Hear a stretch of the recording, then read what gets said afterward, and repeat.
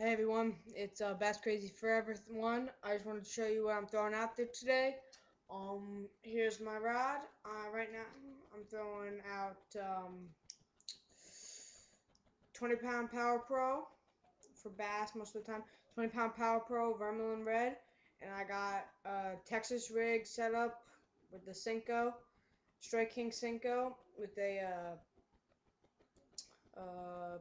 laser sharp 3/0 wide gap hook with a like I don't know what that is, but something up half an ounce, not even half an ounce, like quarter-ounce bullet weight, and letting it sit on the bottom and popping it up. I want to show you the nut I'm using and how to set it up. So right now, since it's cold, that's why I'm using it on the bottom. Say if it was like summer day, I take this off, and jig it real fast and make it pop on top of the water, like make it come up. Sometimes it'll pop up like this and come down and have good motion.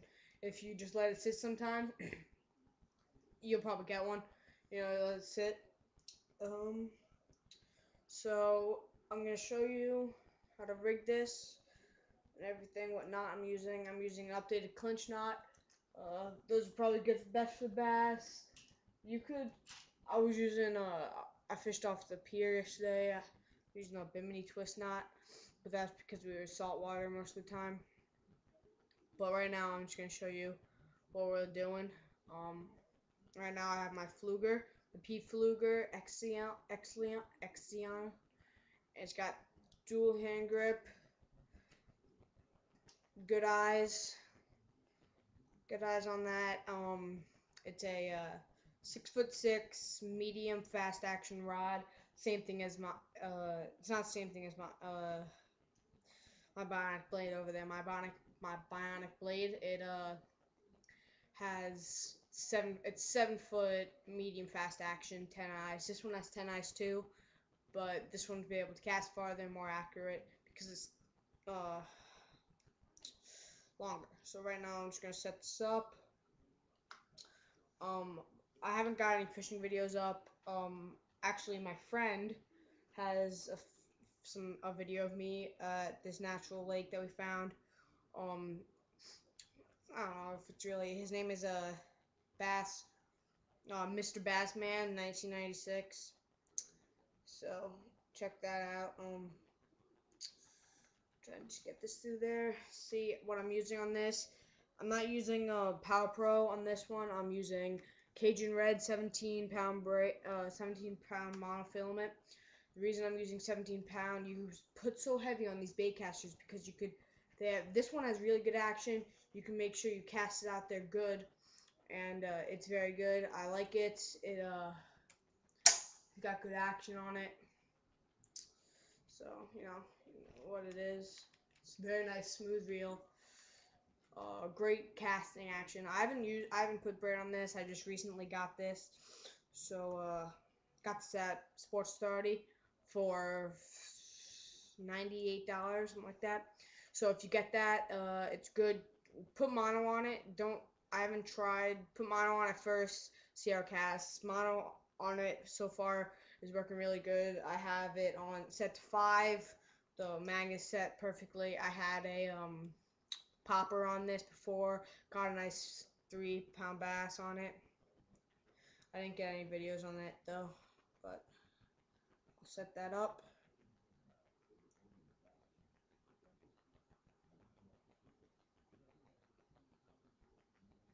Alright, here we go. So what you want to do, you want to get it to that little hole, in bait casting reels, whatever, my new rod. I don't have any new bait. I'm getting that soon, hopefully. I'm going to get the Hyper Freak from Bass Pro. Let's stick with the Strike King sticks. Gary Yamamoto's a little expensive for me. Whatever. But right, I'm getting a new rod eventually. I'm also getting a new Jumbo for my birthday, but that's not for a while now. It's just in a couple months. Right now, just reline this, showing you what I'm gonna put on this. how to tie, what not to tie, and stuff like that. What not to do, and what type of knot I do, which is the updated clinch. I probably already told you that.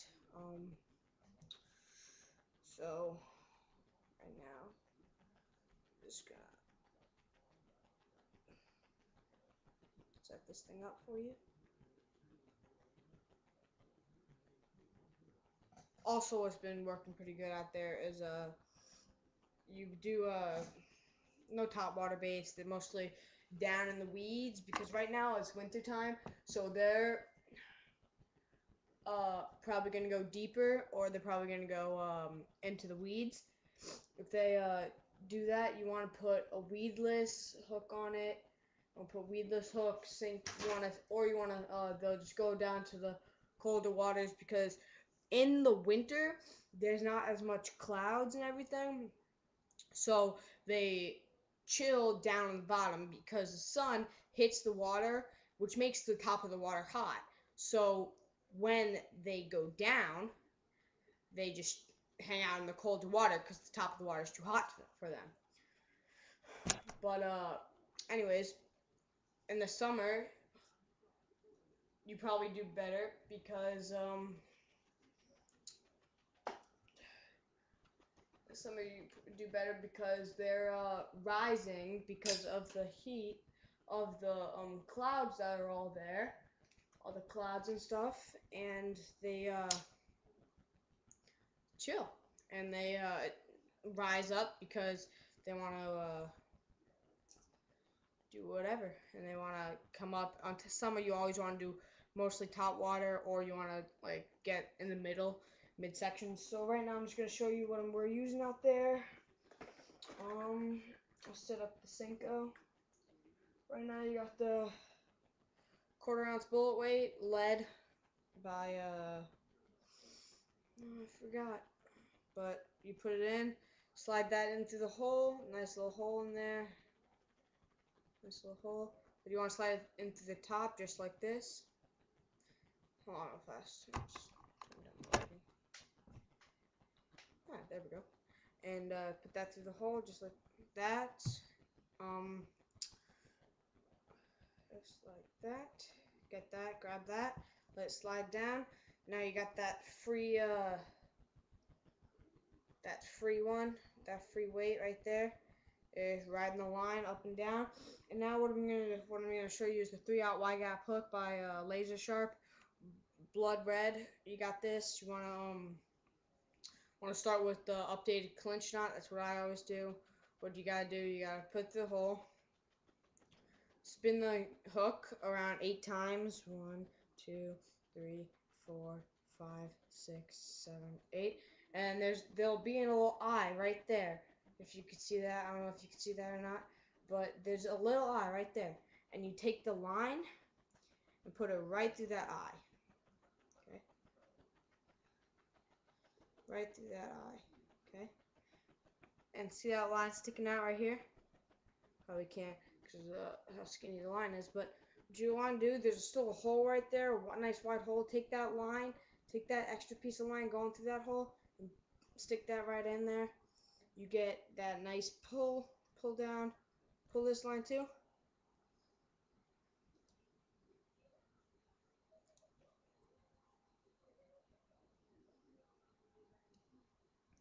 Just like so.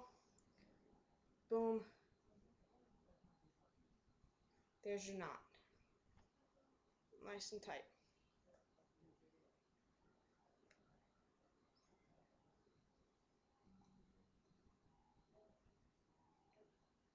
Something over here.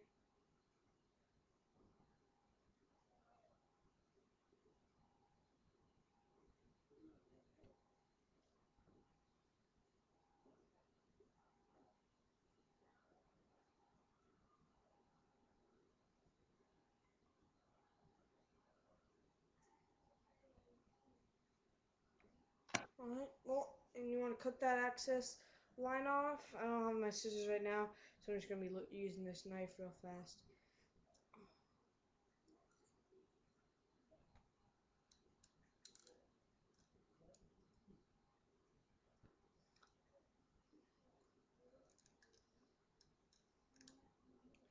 Alright, and there we go. And now, just take that, now that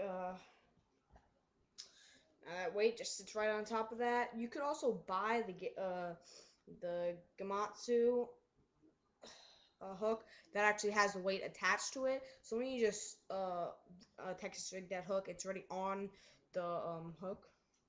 So, and I'm gonna, since that one's set up with the watermelon red one, I'm gonna do a pumpkin seed Strike King 3 ounce. 3 ounce. What am I talking about? That's weights. But stickworm. I'm gonna show you how to do that. Now you wanna make sure you go down a little lower. So you wanna put that in, right? Put that in.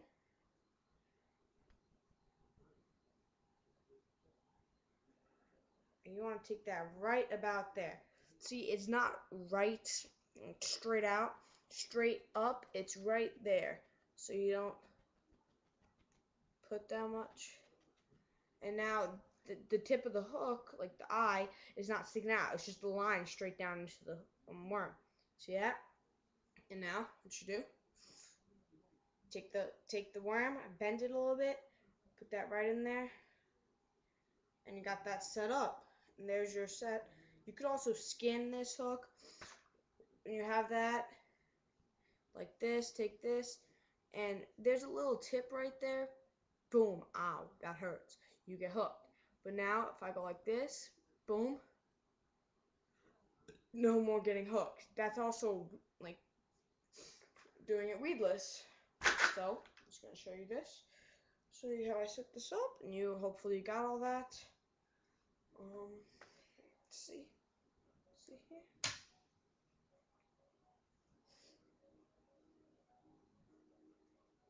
And there you go. That's how you set it up. And boom. So that's what I'm throwing out there today. Also, I'm gonna put up some more videos. Hopefully, get some videos of me fishing up there. I'm gonna probably fish Loxahatchee tomorrow. I might, if you want to see where I'm fishing, I live along the riverbed of Loxahatchee River down South Florida. You can look it up, fish there, it's pretty good. Especially with these Senkos. There's big bass in there. My friend caught a 14-pound bass in there. It's actually amazingly good. He caught a 14-pound bass in there. I haven't had any luck on top water there during springtime. No, autumn time. But I guess that's more time when they start to stay a little in the middle more. I was using a top water rage-tailed frog. Not doing the best. I had some top water hits and stuff. Caught a snakehead. Not in there, but in a different place. Caught a snakehead. But right now, this is what's working best. Do this out there this weekend. Caught a nice, like, 3-pound bass. It wasn't all that good, but tomorrow I'll definitely get some videos up. You'll see, and it'll be a hell of a fishing day. Alright, see you later.